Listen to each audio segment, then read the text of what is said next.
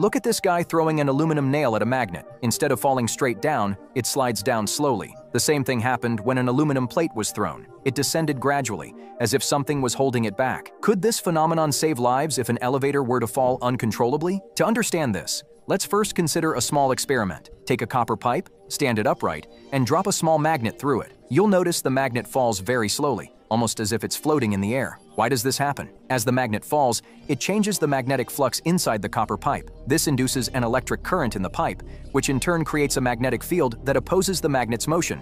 This is known as Lenz's law. Now back to the main question. Can this stop a multi-ton elevator? The answer is no. To slow down a multi-ton elevator using eddy currents, you'd need massive magnets and rails, which would generate so much heat that the rails would glow red hot and the structure might even melt. A typical elevator shaft doesn't have the space for such a setup, nor could it withstand the heat. However, eddy current braking is no gimmick. It's actually used in roller coasters. When the coaster makes its final stop, a metal plate on the car passes through a row of magnets, bringing it to a smooth stop without contact or friction.